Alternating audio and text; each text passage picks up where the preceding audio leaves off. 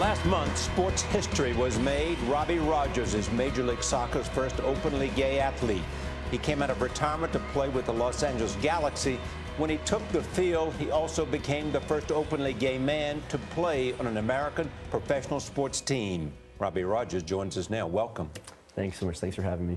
You did this simultaneously on your blog, the sense of the retirement and announcing your own sexual orientation. So I told my family, it was October, November. I was living in London. I told them on Skype.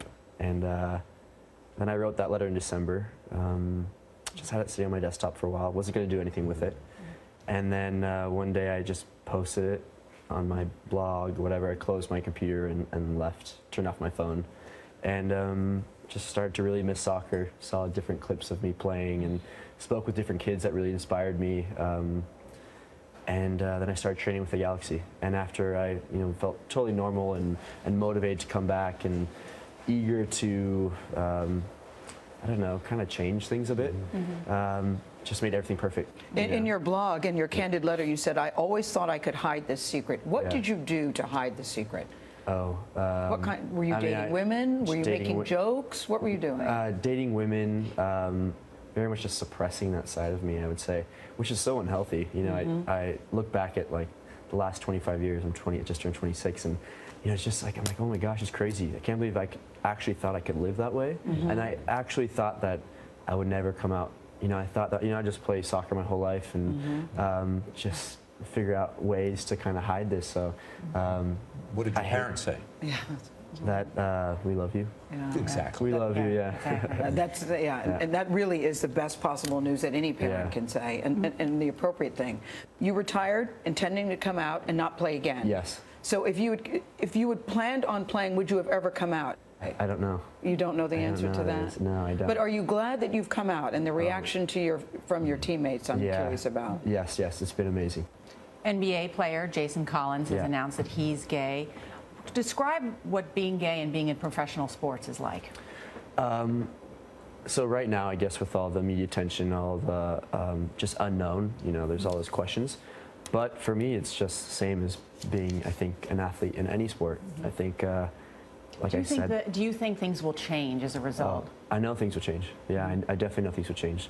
Once athletes figure out that, or realize that, they won't be treated any differently, and that they'll be judged on their performance, just like any athlete, then I think, they'll all feel free to be open with people. But Robbie, we had a sportscaster here that said the culture in the locker room is very real. Yes. That it's very intimidated for men in particular. Yeah. Do you agree with that? Do you think there is something in that locker room that happens that makes it very difficult? Yes, definitely. And I would say playing in England, it was even more difficult. The locker room there is brutal. I mean, awesome guys. I wouldn't say they're homophobic. I would say that pack mentality is a bit malicious. But here, there's the banter, there's the jokes, and sometimes you hear things that get quite malicious, and that's what kind of scars you and kind of builds that fear.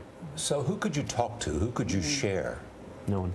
I very much, I would just keep it to myself. I had that much fear that if I told people that maybe I wouldn't be able to play the sport, that other people would find out without me being able to tell them, and so I wouldn't tell anyone. I wouldn't even write it down. Like I was just I had so much fear that someone would find out. I was just really scared. So where does your life go from here? Yeah. It's a good question. Obviously back in soccer. Still work with my menswear brand in LA. Working with different charities that I'm really excited about. It's one of my biggest passions, especially working with kids. So I think just continue to kind of educate myself and try to help people and get back in shape, play soccer again. Are you encouraging others to come out? I mean, I'd be a hypocrite if I pressured people into coming out because, it took me a while, 25 years. Yeah. But I think that's, what I would love is that, different athletes come out and then they could reach middle America, because they are the heroes in Tennessee or in different areas, these basketball and football and baseball players. Soccer is getting bigger. It's the biggest sport in the world, but not in the United States. So my platform isn't as big as these guys. So I love that, but I can't pressure them into doing that. All right. Thank you, Robbie. Great to have you here. Yeah, thanks so much.